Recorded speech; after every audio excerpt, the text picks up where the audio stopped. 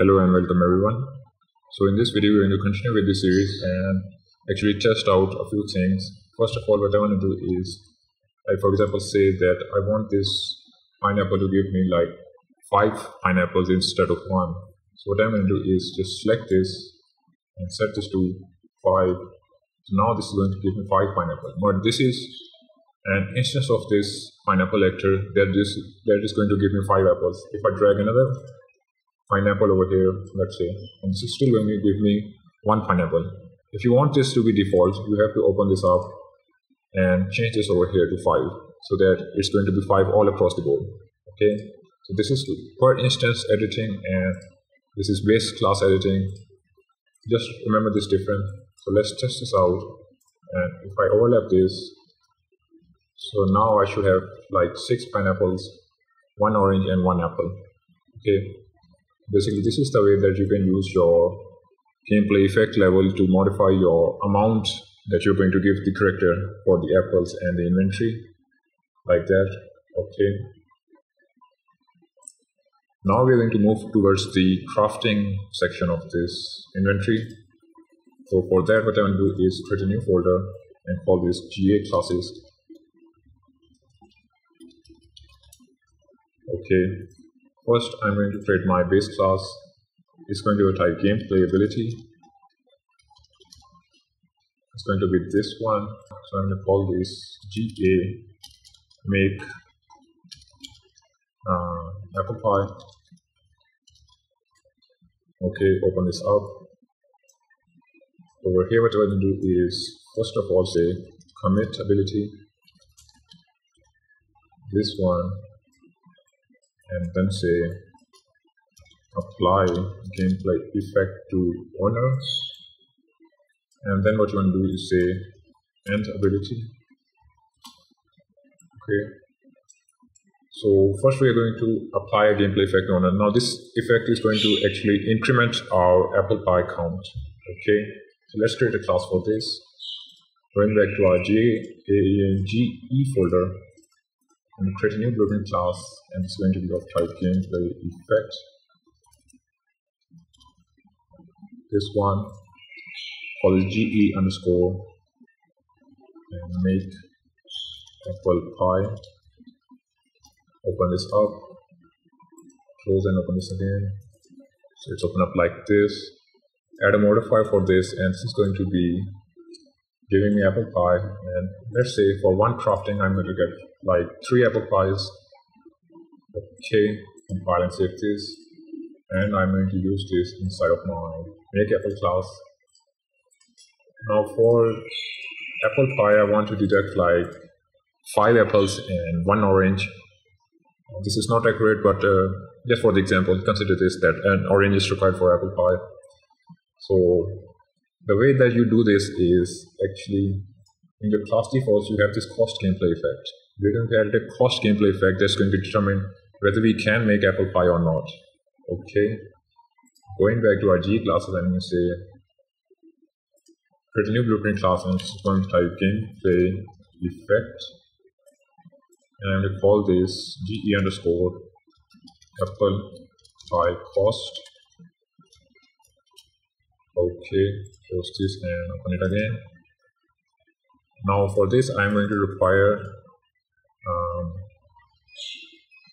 5 apples, so it's going to be like -5, and I also want 1 orange, and add a modifier, and this is going to be orange. This is going to add -1.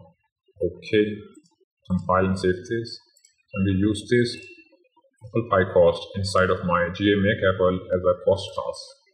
Okay, compile and save this, and now inside of our player character, I'm going to edit this. So what I'm going to do is on begin play, I want to acquire this recipe, and then when I press a button, I'm going to activate this crafting. Okay, so on event begin play, I'm going to call that initialize ability function, this one, and choose my GA make apple pie. Okay, and I'm going to define a new input for this, an action mapping, say make apple pie, and I'm going to change this to one key, going back to our third person factor, or here let's say search for that make apple pie, this input, and I'm going to say try activate ability by class, and I'm going to use that make apple pie.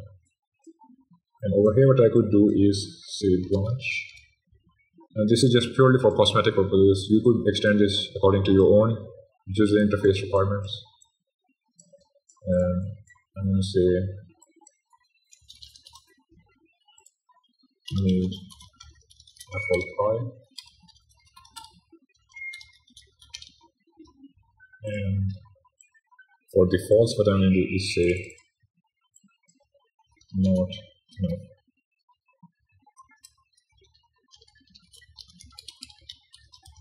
Not enough resources. Okay, compile and save this, and let's create a few more of these. Okay, let's delete these, and what I'm going to do is create a row of these, so I can do it like this and duplicate these.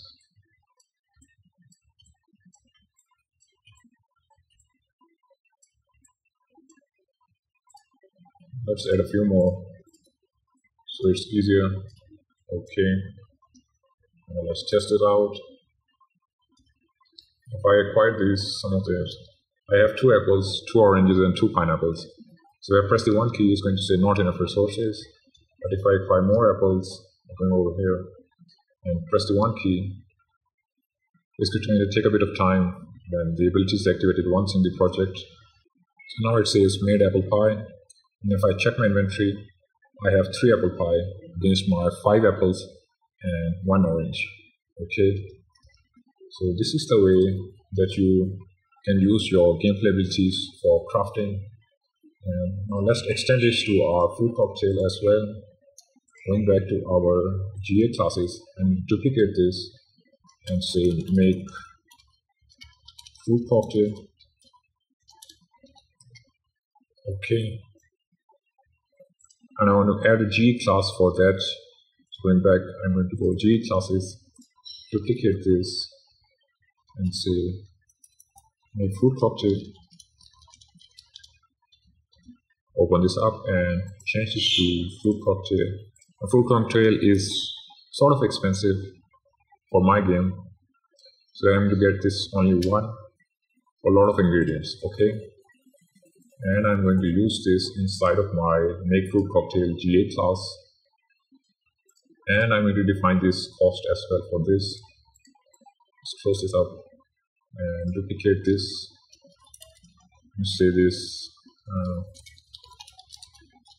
fruit cocktail cost, and now this is going to take 5 apples, 3 oranges, and I can add another modifier for pineapples, and this is going to be like taking 4 pineapples for my fruit cocktail. Okay, so if I have these, only then I can activate my ability, or rather do the crafting in my case.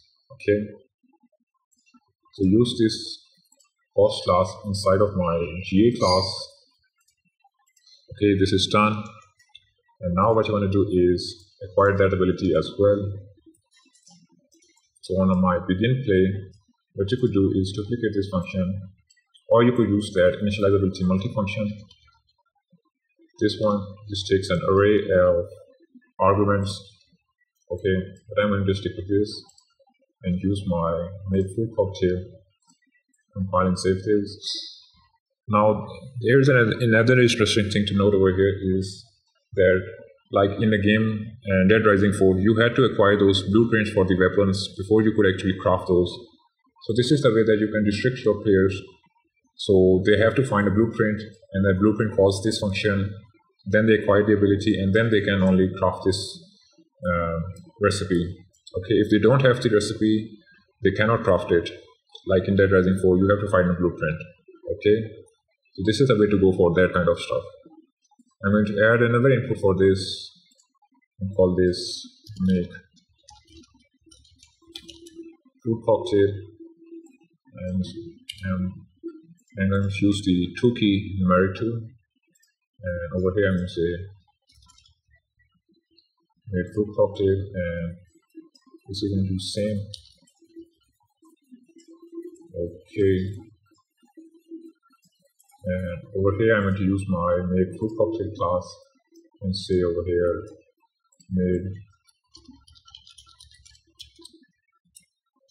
made fruit cocktail. Okay, compile and save this. So for this we require 5 apples, 3 oranges, and 4 pineapples. Okay, let's test this out. So I require 5 apples, 1, 2, 3, 4, 5, 3 oranges, and 4 pineapples. Okay, so if I activate my ability, it says made fruit cocktail.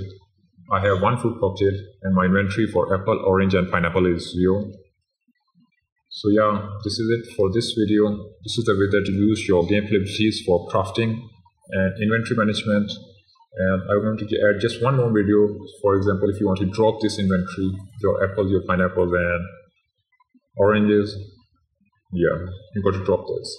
So I'm going to add just one more video for demonstrating how you can use your user interface to drop these kind of things.